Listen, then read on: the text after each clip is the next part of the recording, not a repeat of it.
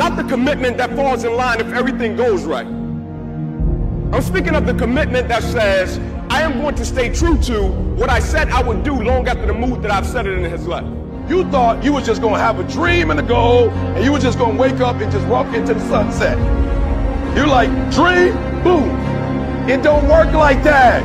You have a dream, and then life punks you. Life punks you and say, do you really want this? You're going to lose friends. Do you really want this? And so I'm telling y'all, you have come too far to quit now. You have invested too much to quit now. You have lost too much to quit now. Don't cry about it. Don't whine about it. Get a reward for your pain.